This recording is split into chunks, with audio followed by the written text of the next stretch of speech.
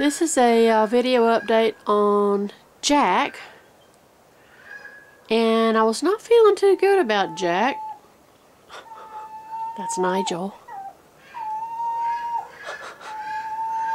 You'll never hear that sound here in the United States.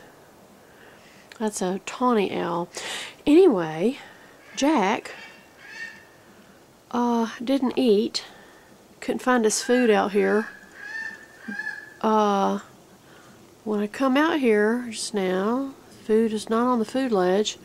I had food on the ledge, and I had some mice. Oh, there he is.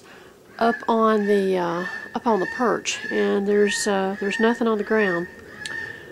Now nothing can get in here because it's screened and hardware cloth, 9 ways to Sunday, and all there is over there is the only access is this food chute thing.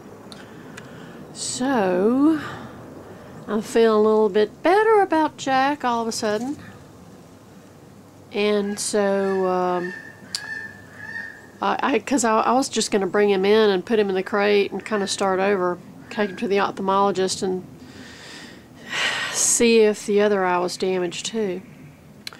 But I think I'm going to wait and see how he does for the next few days to see if he can consistently find that static food over on the food ledge. And then I will bring in the baby pool, put sticks and leaf litter and stuff like that, and that's where I go broke buying live mice because I don't raise live mice at my house. I did it in the past and I couldn't keep the snakes out, so I thought, nope, not going to do that anymore. Now if Home Depot or somebody would donate a shed, a dedicated shed, I'd be happy to start raising my own mice.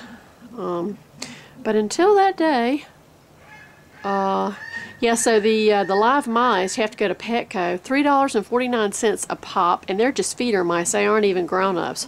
I thought I was going to have a heart attack in the aisle there, but you do what you have to do, and you got to spend the resources to make sure the bird can hear properly in the case of an owl, or see properly in the case of Harry the red-shouldered hawk. So anyway, all of a sudden I'm feeling a whole lot better about Jack. Okay. Yay!